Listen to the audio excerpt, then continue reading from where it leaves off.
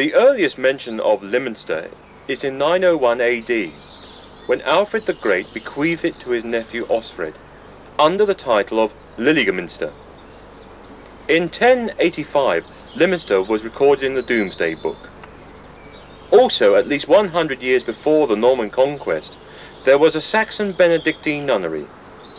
This stood to the south of the present church, where the farmyard now is.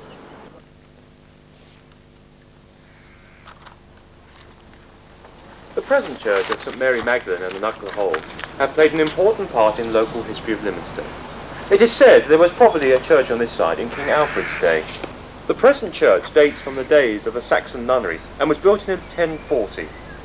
Over the last 9.5 centuries it has undergone many changes. The first was the north aisle in 1170. The tower was built up to the second stage in the early 13th century, with the belfry added in the 15th century. The north porch is as much as it was built in 1425 and has retained much of its original character.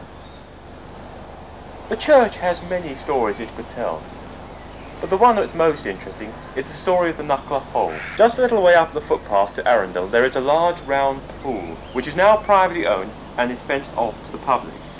It is said that a dragon once lived in this pool.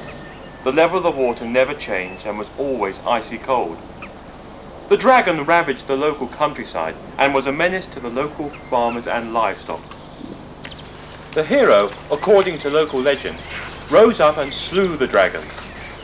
He was buried here in the churchyard, and the tombstone marked his grave. It was later removed for security reasons and placed next to the eastern wall by the font.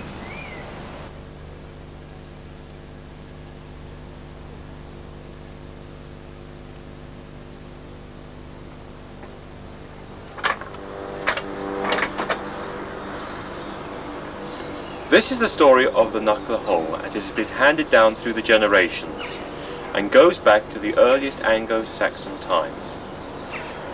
Most people would say that they don't believe in dragons, yet the Saxon word for sea monster is Knucker.